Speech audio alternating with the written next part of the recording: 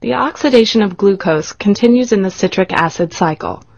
Pyruvate molecules formed during glycolysis diffuse from the cytosol into the mitochondrion, but pyruvate itself does not enter the citric acid cycle. A reaction occurs that removes a carbon atom, releasing it in carbon dioxide. Electrons are transferred to an NADH molecule, storing energy. Coenzyme A, or CoA, joins with the 2-carbon fragment, forming acetyl-CoA. One molecule of acetyl-CoA enters the citric acid cycle.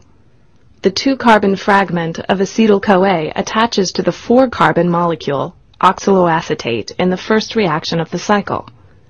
This forms citrate. In a series of steps, bonds break and reform. 2 carbon atoms are released one at a time in molecules of carbon dioxide. Electrons are carried off by molecules of NADH and FADH2. One step produces an ATP molecule by substrate-level phosphorylation. A 4-carbon oxaloacetate molecule is regenerated.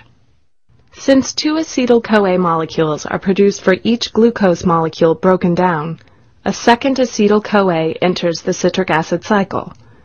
The same series of reactions occurs, releasing carbon dioxide and producing more NADH, FADH2, and ATP. The cell has gained 2 ATPs that can be used directly. However, most of the energy originally contained in the bonds of glucose is now carried by the NADH and FADH2 molecules.